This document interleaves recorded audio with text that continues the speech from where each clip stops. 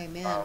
Congressman DeSantis, Ron DeSantis of Florida, and I introduced a bill about 2 months ago called the 28th Amendment to the Constitution, which is very, very simple. It just says Congress shall pass no law on America that does not apply to Congress itself. Very simple.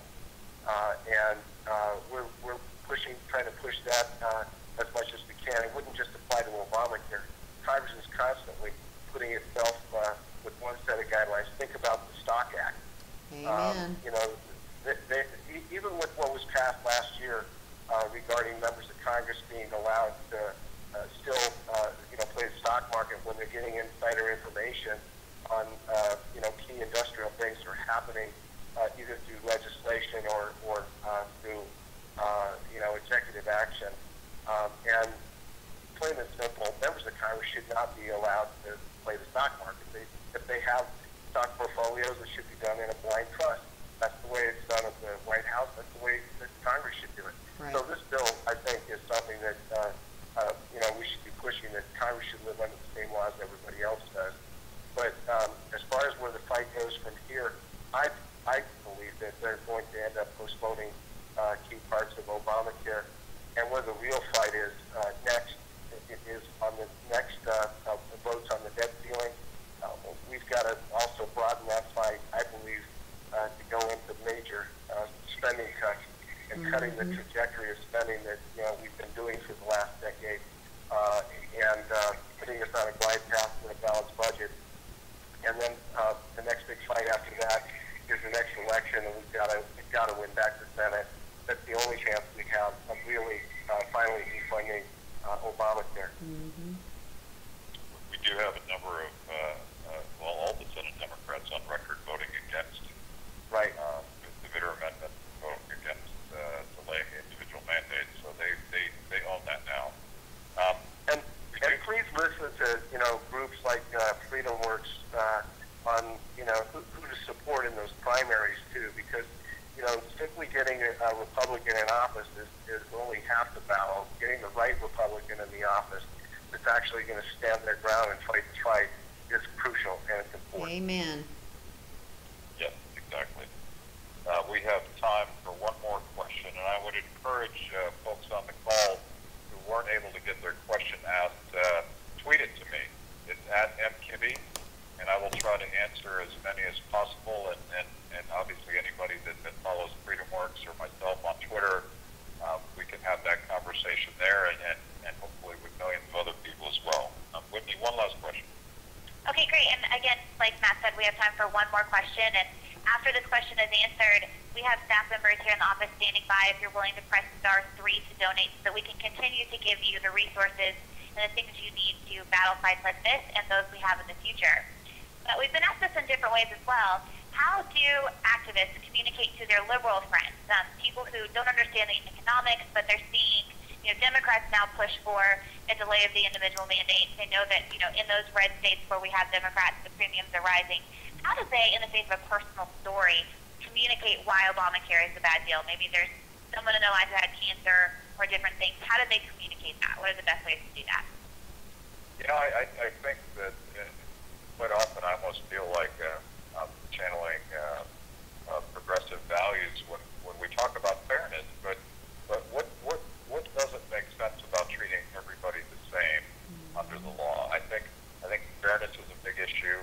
I think the fact that so many people have lost the health care policies that they depended on, even though President Obama promised them that they could keep the health insurance they had if they liked it.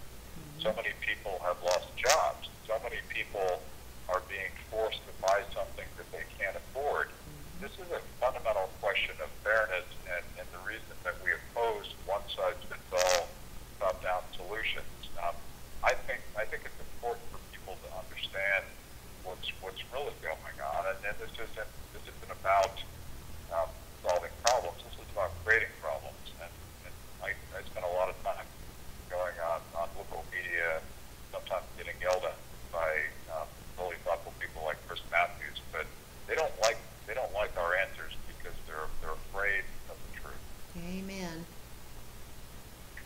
one of the things that I think people can use with their liberal friends, most liberals out there love unions, and the two of the most prominent unions that lobbied for Obamacare, one is the Teamsters Union that's headed up by James Hoffa, and the other one is the United Food Workers Union. Yep. They have come out now against Obamacare. They lobbied for it. They sent a letter to the president, Harry Reid and Nancy Pelosi, saying, wait a minute, you promised us that we could keep our insurance policies if we like them, and we're not going to be able to keep them. And so right now, I think Obama is just itching to cut a deal to cut unions and exemption now, too. And then I think if he does, you have to go to your liberal friends and say, just like Matt just said, is that really fair? Is it fair that he's cut a deal for big business? Is it fair that he's cut a deal for unions? Is it fair that he cut a deal for his cronies in Congress, and he won't cut a deal for you? It's a fundamental fairness issue. And I think that if we point it out in that vein, even the most liberal of liberals can't argue with that. Yeah, I agree.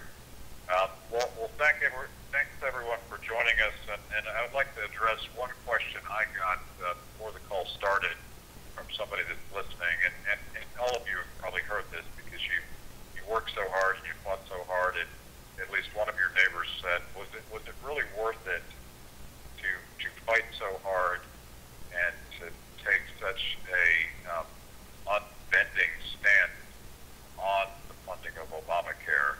And I think my answer is unequivocal. The answer is yes. We did fight hard, and I certainly regret the circular firing squad that was created by certain Republicans, but that's all passive now. The facts are the facts, and the facts on Obamacare are going to come out as people are forced into a system, as they're forced to go to a website that doesn't work, as they're forced out of the jobs that they have, as they're forced out of the insurance they have. These are unavoidable truths, and I think we're having what the president would call a teaching moment. Do we need to learn from the things that didn't get done? Absolutely, and I think that's what this call is all about. But I assume everybody on this call feels like me that I'm not backing down, I'm not slowing down, and we're going to continue to fight this fight because our country is too important Amen. to let this stuff go on as dysfunctional as it is. So I hope you'll stick with us, and I hope you'll keep fighting, and I know you will. Thank you, guys. And thank you, Congressman Salmon, for all that you do as well. Thank you.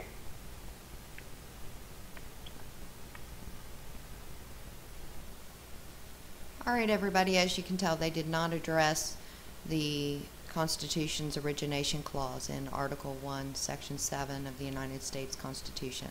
I will be tweeting Matt Kibbe, and his Twitter is at MKIBBE, if you would also like to address your questions and concerns about it being a tax instead of it being a law. We need to make sure that we keep the pressure on the senators as well as the pressure on the House that they need to follow the law. Until next time, I hope you have a really good day, and I hope that you have enjoyed listening to the conference call.